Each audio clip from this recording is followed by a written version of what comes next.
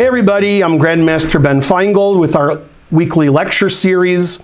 This lecture is going to be on the 2013 World Chess Championship match between Carlsen and Anand. And this was the match that made Carlsen the world champion for the first time. Anand was the reigning champion. And they played in Chennai in India, which is where Vichy lives. And in 2011, I was at Vichy's home in Chennai having lunch or dinner, I forgot, some meal with his family. I've known Vichy since 1986, and we're like that, son. Anyway, I was in Chennai for the World Junior Championship. I was coaching Ray Robson, and I got very sick at the end, but at the very end. So I lasted a long time. So what happened was in 2011, I was at the Tal Memorial in November in Moscow, and it was a very strong tournament. Okay, maybe one of the 5 strongest of all time. I mean, like, Carlsen was like the worst player. I mean, I'm kidding, but I'm not kidding too much. The person who came in clear last was Nakamura. So that was a strong tournament. He didn't win any games. Carlsen had 2 wins and 7 draws, and he tied for first. And he won his last game. So tough tournament. But anyway, the point of the story is Carlsen and Anand were at that tournament in Moscow in November 2011, and they signed the contracts right as the tournament ended to play the World Chess Championship in 2012, which they did.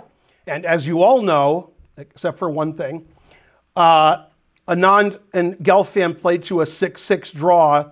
Then they had a rapid playoff, which Anand won. So in 2012, Anand retained his title.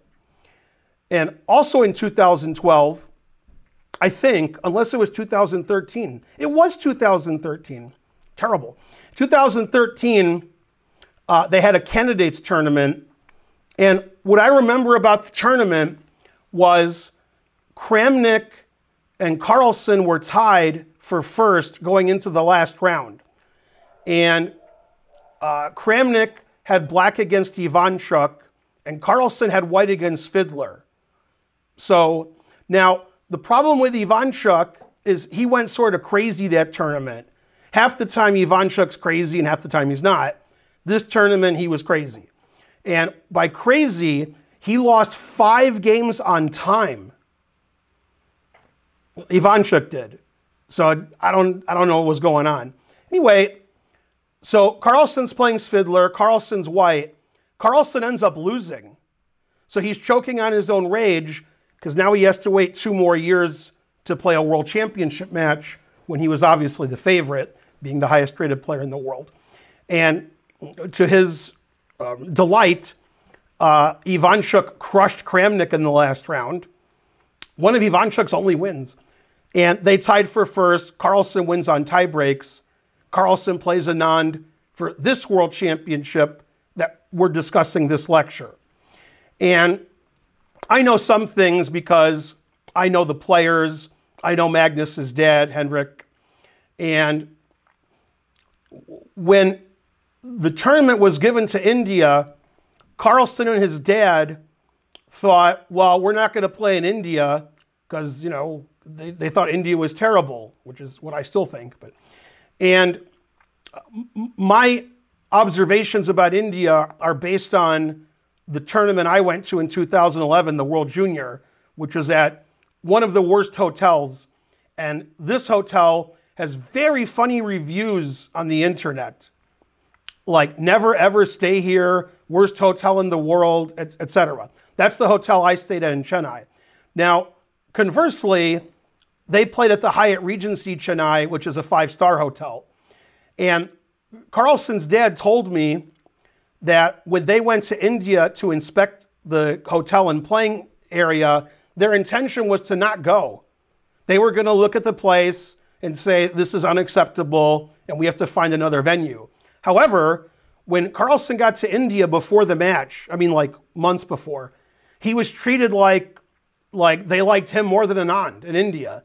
He was like, people were like, yay, Carlsen, what a chess player. And the hotel was fantastic, the playing hall was fantastic, and they were like, okay, we'll play here. And this match was very strange because Anand didn't win any games, which is strange. And it was a 12-game match, but they only played 10 games. And after 10 games, Anand was down 6.5, 3.5. So that's 6.5 wins the match if it's a 12-game match. And so they didn't play games 11 and 12 because the match was already over. And Carlsen won 3 games, and they were all suspicious. And those are the games we're going to look at in this lecture, are the 3 decisive games.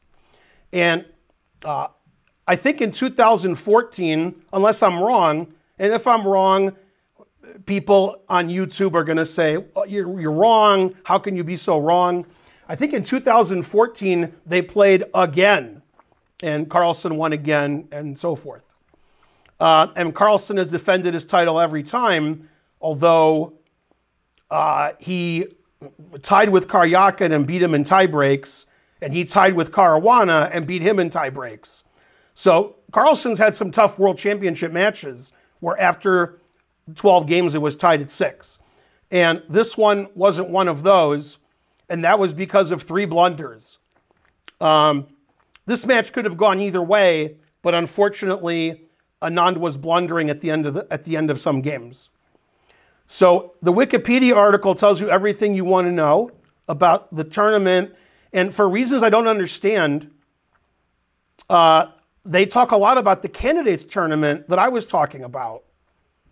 They talk about where it was and who played and what the scores were, which is a lead up to the World Championship. Whoever won this candidates, and you can see on your screen, Svidler, Grishuk, Ivanchuk, Carlsen, Aronian, Kramnik, Radjabov, and Gelfand. Whoever won that tournament got to play Anand for the World Championship. Okay, and here's the final cross table where Carlsen and Kramnik tied for first, and Kramnik lost his only game in the last round. And Ivanchuk, who finished near the bottom of the cross table, he actually beat Carlsen and Kramnik. It was a double round robin, and Radjabov came in last, and so forth. So Carlsen won on tie breaks. I don't know what the tie breaks were. Whatever the tie breaks are. Typically, it has to do with you having a better score against the people who scored the most. So I don't know if that's the case. Head-to-head was tied. Oh, okay. It says wins, which also means losses. If you have the most wins and you tie with somebody, that means you had the most losses. And they rewarded that in this event. Carlsen had 5 wins and Kramnik had 4 wins.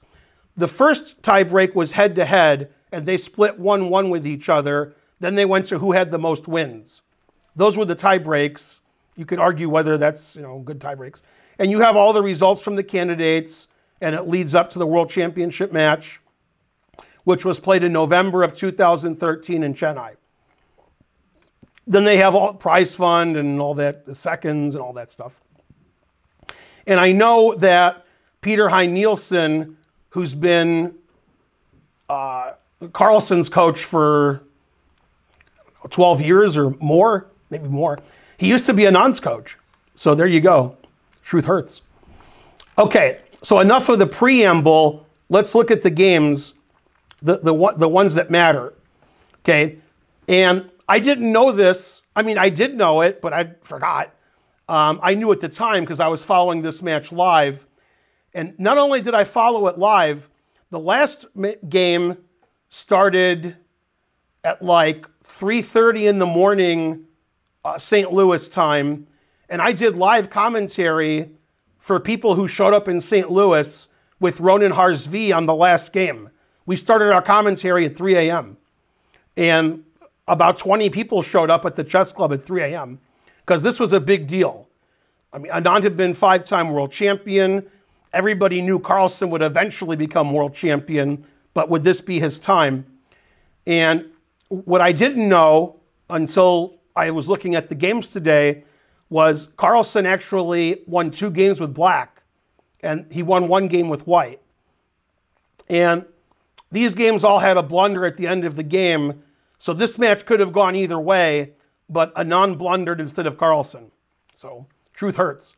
But the games were fascinating, even the draws. Okay, this is game 5. I think Carlsen won games 5, 6, and 9. No. I think he won games, well, wait a minute. He won 2 with black. Oh, they might have switched the white and black. So I think I'm right. I think it was 5, 6, and 9. Okay.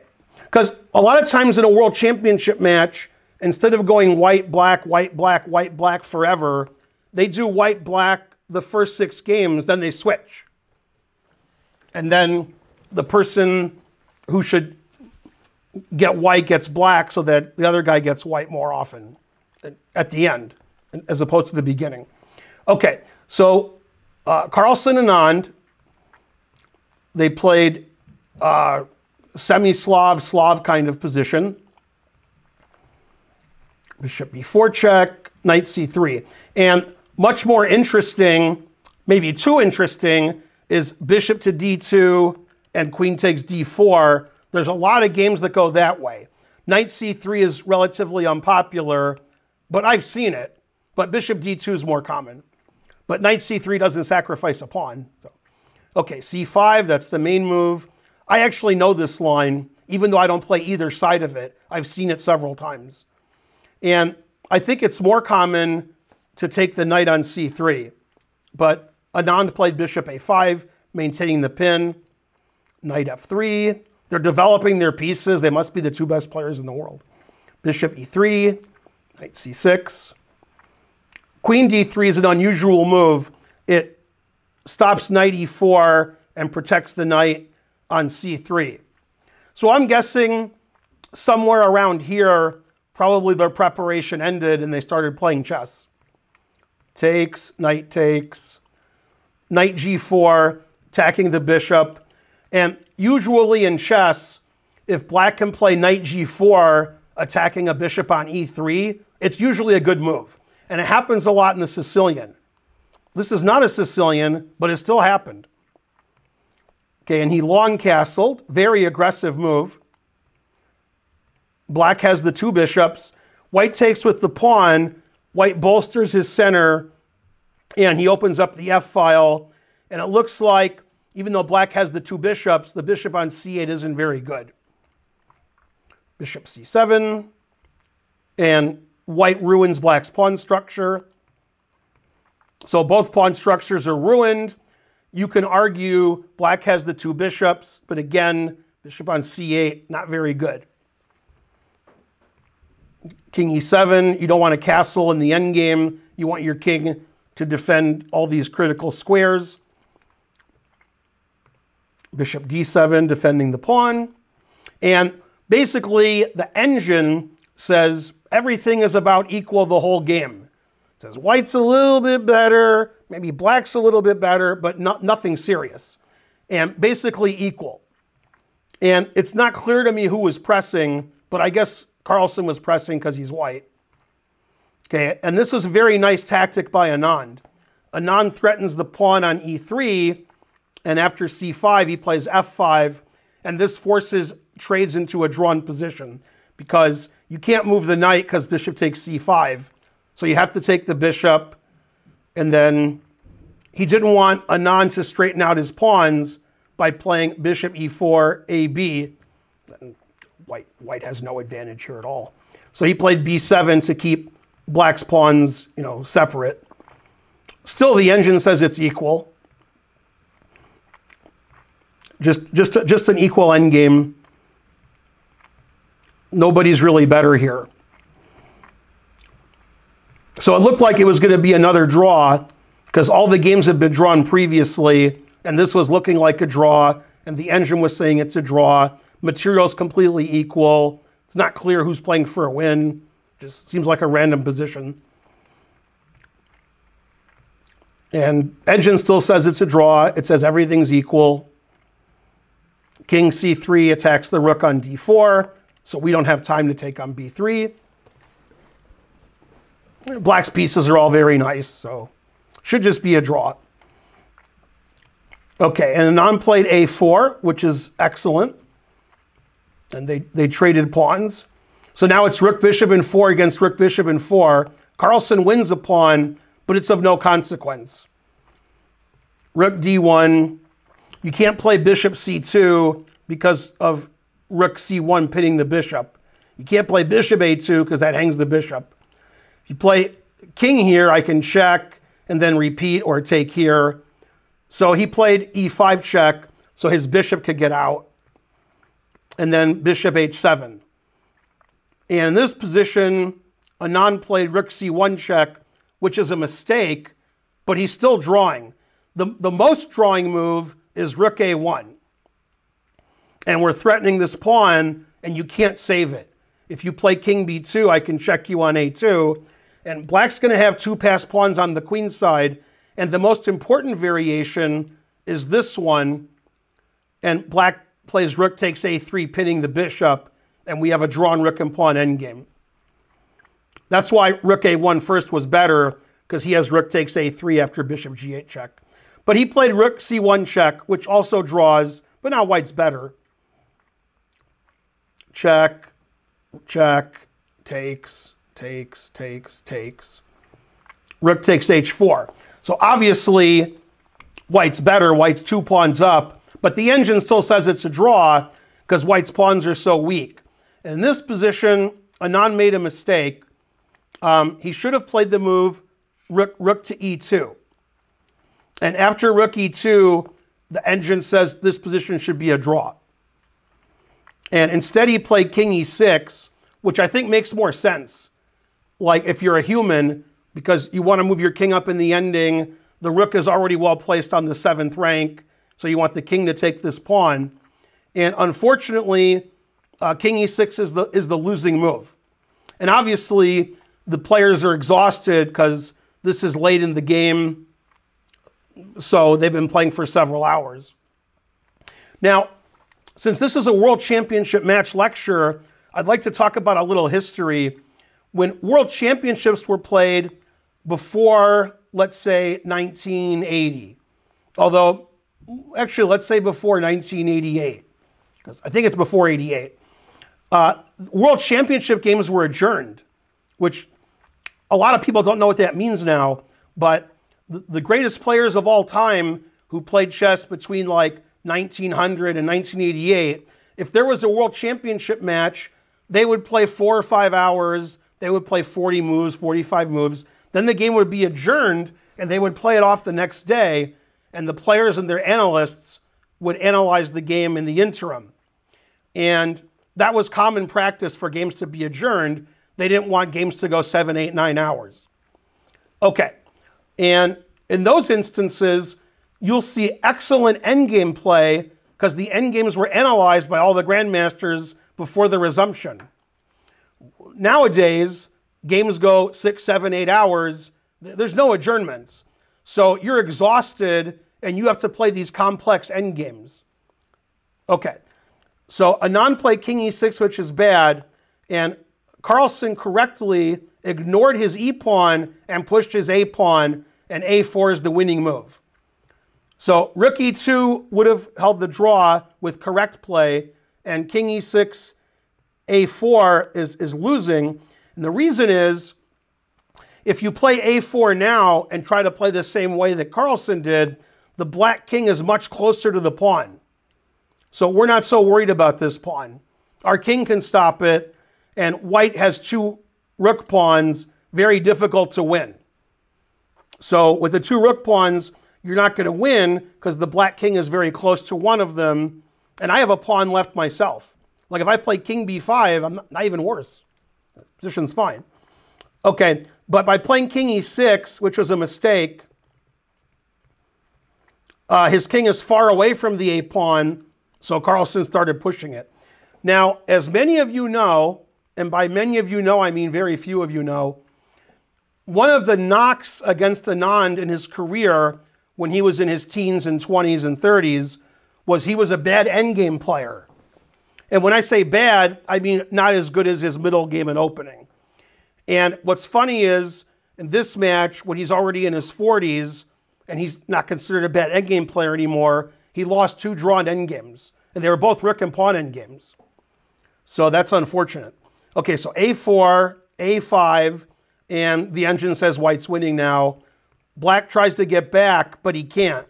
And obviously, it would have made more sense, instead of playing king here, and then running back, to take the pawn with the rook, and then the king is very close to the a-pawn.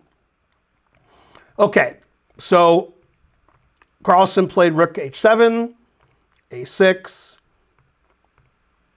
a7, and Carlsen has 2 passed pawns, 1 for each of you.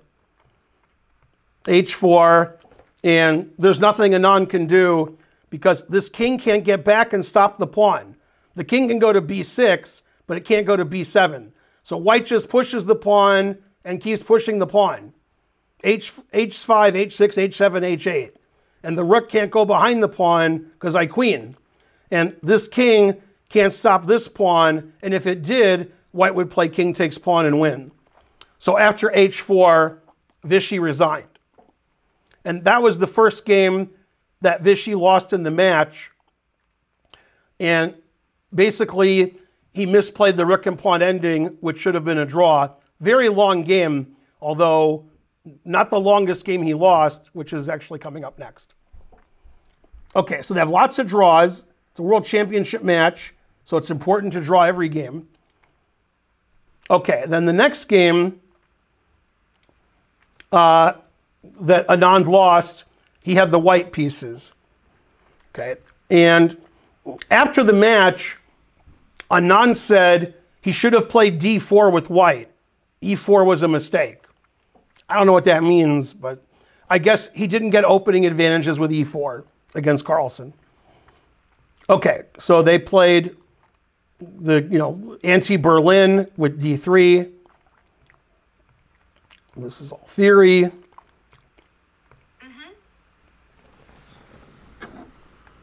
I think I said theory, and Siri thought I said Siri.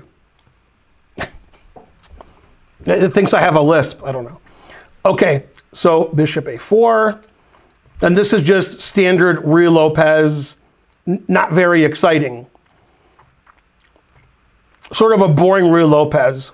So both players are happy. Carlsen wants to draw with black and win with white, but he accidentally won a couple games with black. Then knight b8, very similar to the Breyer variation invented by Ice Cream Company.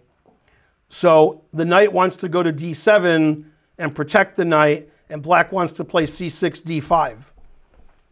d5. If you're watching on YouTube later, that was a joke, the Ice Cream Company. Okay, so h3, knight d7, and you can see it's not very exciting. Knight h2, he wants to play knight g4 and queen f3.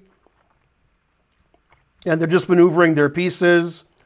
White wants to play knight f5 or knight d5, whichever is first.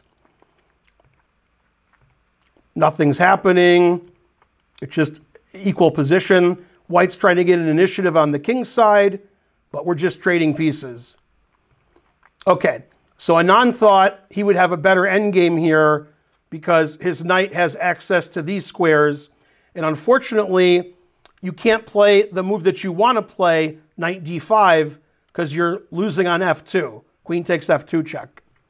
So he played queen g4, and he thought his knight will be better than the bishop eventually, but there was no eventually, because he just took the knight. And taking with the rook is impossible because this rook on a1 wouldn't be defended. So he has to take with the pawn. And this is just equal. I think the engine says black is better, like 0.002 or something. So, okay, so both sides are probably playing for a win, but it should be a draw. And in this position, the engine says d5 is all zeros. Nobody can ever win. But Anand didn't want to close it up yet. And they got to this drawn queen and rook endgame where black's playing for a win because white has double isolated pawns. But black has two weak pawns also. So there's not really much for either side to do. Anand is just waiting. And finally, Anand plays queen g3, and he thinks the queen and pawn ending is drawn because it is. Takes, and then black can't play rook takes rook because queen takes queen. So if black moves the queen to like e8, then the endgame should be a draw. So he traded queens. And now black has to play rook b7 to save his b pawn. And this should just be a draw, even though white's down a pawn. And Anand played perfectly until he didn't. Truth hurts. Never play f6. Rook d6 is like, haha, you can't move your king up. So he played f6 to move his king to f7. h5 was an excellent move. Black's pawns are all shattered, according to the Rolling Stones. And it's just a drawn position. The engine just says it's all zeros.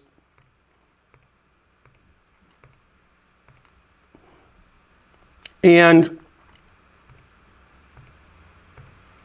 still drawn. Everything's drawn. King e3, rook c4, f4. And basically, for 99% of this game, the engine said it was about equal, and it liked the way the players were playing. And in this position, Anand made the losing move. Now, first of all, you have to understand what black wants to do here.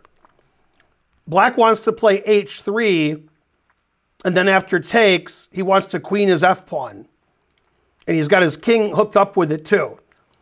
So white needs to do something which activates his rook and threatens these pawns and threatens to check the king away. And unfortunately, he couldn't check the king away because he blundered here. He needs to play something like rook c6.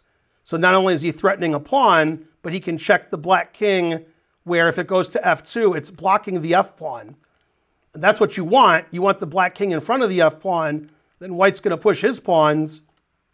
And the engine says it's a draw. But Anand blundered. He played rook a4.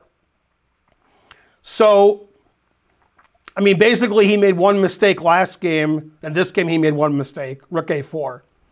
Now the engine says black is winning. It's the first time in the game it didn't say it was about equal. So late in the rook and pawn ending, Vishy makes another mistake. h3.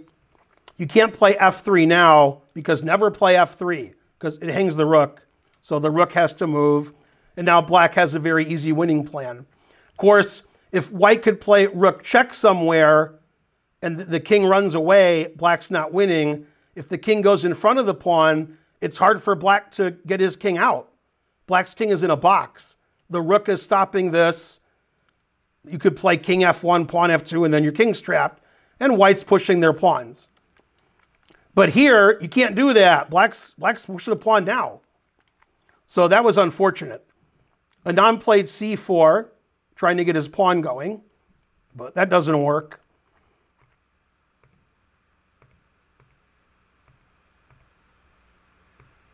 And now he played rook to a8, hoping for queen, and then rook f8 check wins the queen.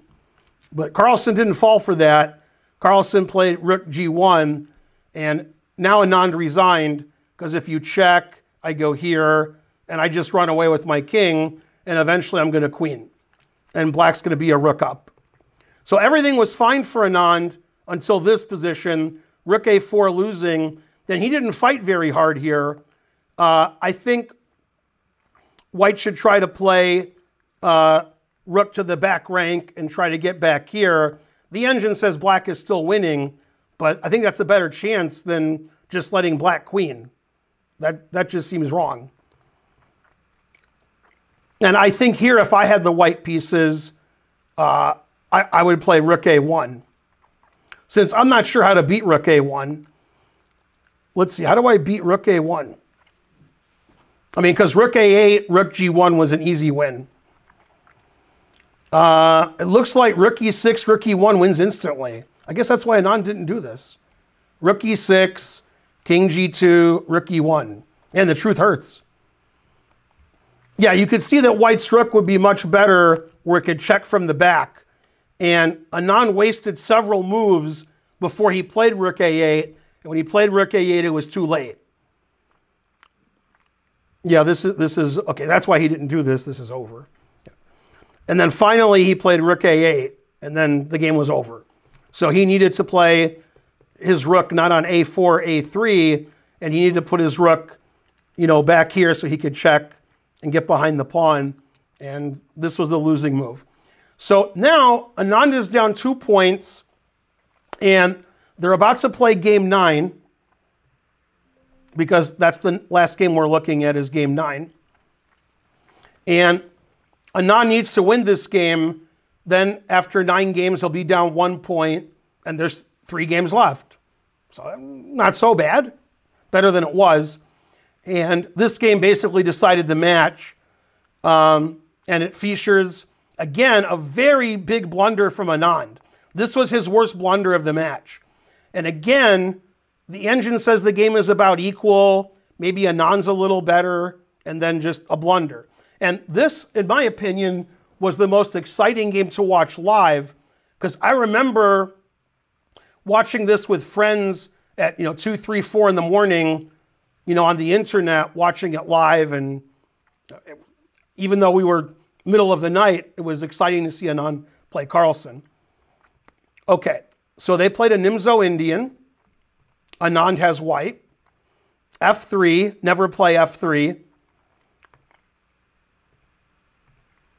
And this is one of the main lines of this opening. Anand has white in this position often. c4 is unusual. I don't think Anand's had white in this position exactly. And Anand, knowing that he's down 2 points in the match, has to play super aggressively. White has the 2 bishops, and white has a better center.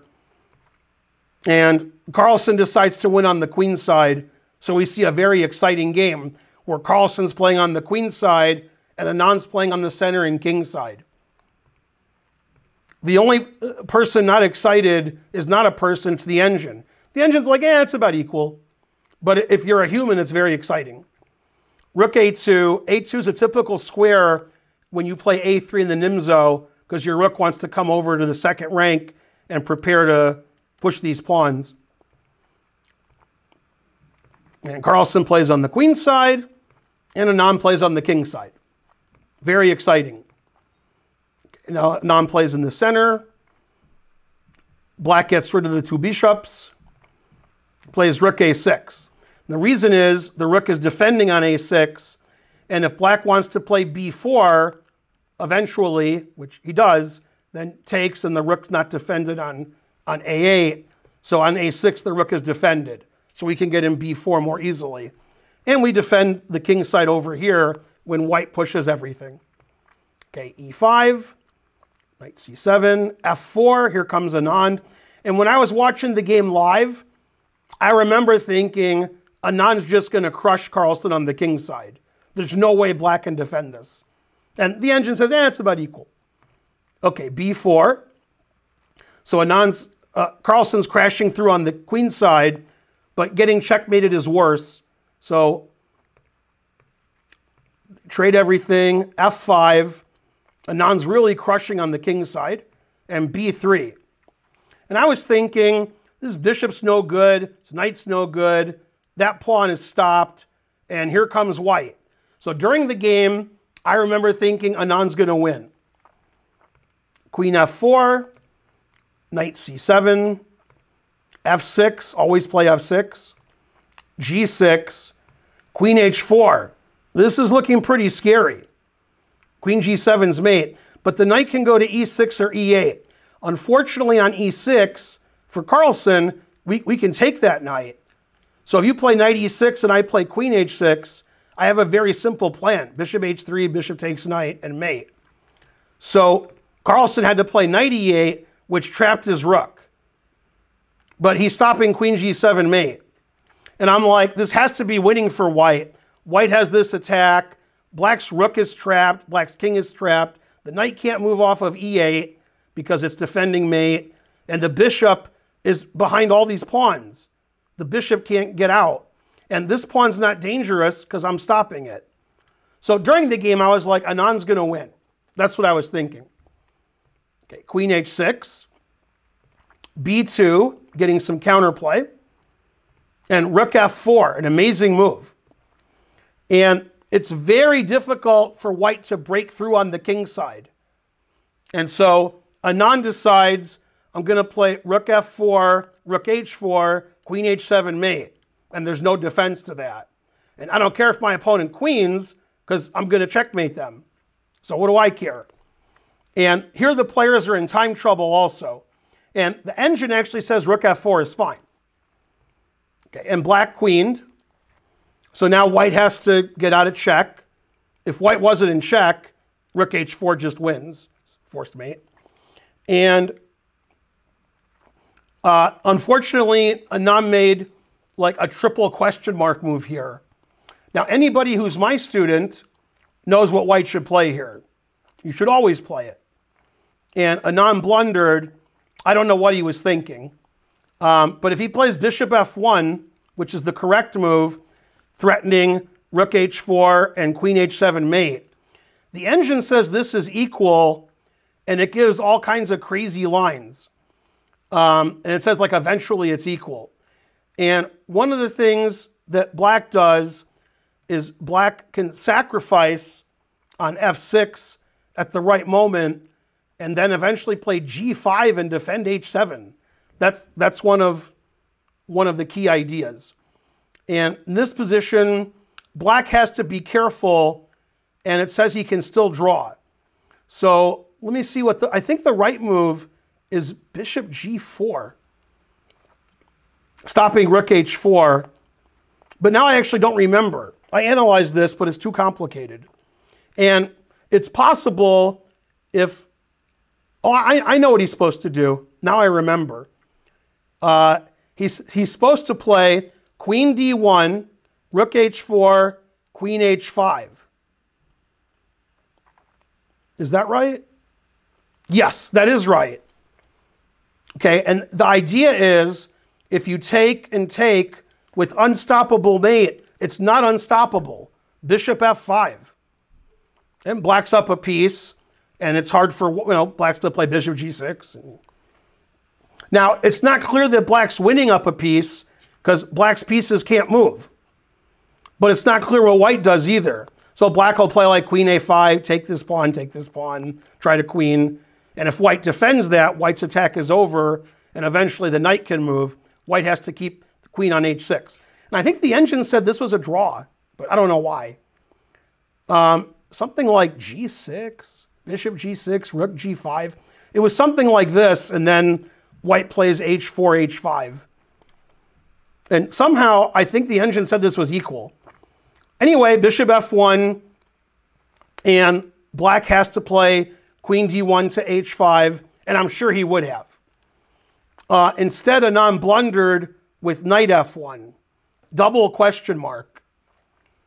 Always play bishop f1, and the game only lasted one more move from here. So let's see if our live viewers can suggest the winning move for black. Go live viewers. You guys can do it. You've been quiet up to now. Now you have to play as good as Carlsen to become world champion.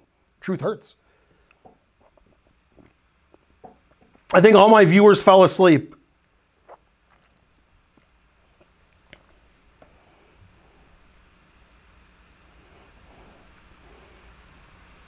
Nobody's saying nothing. You guys are all muted, so if you're actually trying to say something, I can't hear you. Is it queen e1? Queen e1 is correct. Very good. And Carlsen played queen e1, and that's it. White's attack is finished.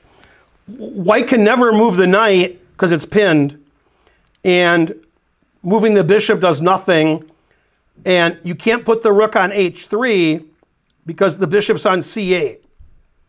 So the only thing white can do is play rook h4. Anand didn't play rook h4. Anand actually resigned. If he plays rook h4, you just take it. And then black's up a rook, and white can never attack. You can make as many moves in a row you want for white, and there's nothing you can do. You can't break through black's defenses. And then black's going to start attacking the c3 pawn and winning, and if white plays some queen move to defend that, then we can start getting our pieces out, because queen h6 to g7 isn't a threat. It's also possible that black could play h5 here and stop the queen h6 threat, and if you take, then white's attack is over. Black's up a rook. So after queen e1, you can't play rook h4. What's the difference? Thanks for asking. Difference is, if you play bishop f1, the knight on g3 blocks the queen from going to e1. It blocks queen takes h4. Because the knight's on g3, now white's winning. So after bishop f1, the game has to continue queen h5, queen d1, rook h4, queen h5, and the engine says it's about equal, which doesn't make any sense, but you know, engines are engines. So watching that game live was amazing. And then after knight f1, the game just ended abruptly because knight f1's the worst move that Anand made in the match. He only had 2 or 3 legal moves, and he played one that lost immediately, and now his attack doesn't exist anymore, and he's down a rook. But that was the most exciting game of the match, and it's too bad it ended on a blunder, and basically this match was lost by 3 blunders in positions that weren't lost near the end of the game. This was at the very end of the game. And I think the players were in bad time trouble, and that could explain why Vishy just missed queen e1. The other games were drawn, and the last game, Anand had to win with black. He was down 6-3. He needed to win the last 3 games, which nobody thought would happen. Anand played the Sicilian with black, but he ended up drawing a position that he probably should have lost, and ended up losing the match 6.5, 3.5, and Carlsen became world chess champion. So that was exciting when it happened. We were staying up all night watching the games, because they were playing in India, which was like 10.5 or 11.5 hours different than St. Louis, which is where I lived at the time. So very exciting match. Carlsen didn't lose any games and became the world champion. And we have a new world champion now, very suspicious. I'm Grandmaster Ben Finegold. I want to thank Anonymous for sponsoring this lecture. Anonymous sponsors a lot of lectures. Thanks, Anonymous. If you want to sponsor a lecture, contact my wife, Karen. Her email is karen@atlchessclub.com. Keep playing chess, everybody. Thanks for joining and watching the lecture. Please like and subscribe if you're watching on YouTube, and leave a comment. And I'll see you guys next time. Bye.